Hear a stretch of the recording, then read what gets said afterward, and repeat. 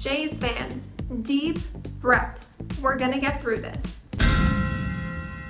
The superstars were just that for the New York Yankees against the Toronto Blue Jays last night. The bombastic duo of Aaron Judge and Giancarlo Stanton left the Jays searching for answers Tuesday night.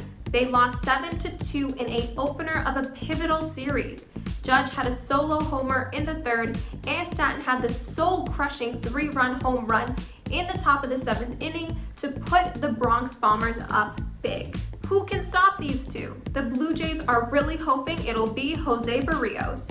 The right-hander heads to the mound tonight with a clean 3.48 ERA in 31 starts and a 12-9 record. One of those wins came against the Yankees earlier this month. In order for the Jays to make the playoffs, they'll need to leapfrog the Boston Red Sox, who sit one game ahead of them.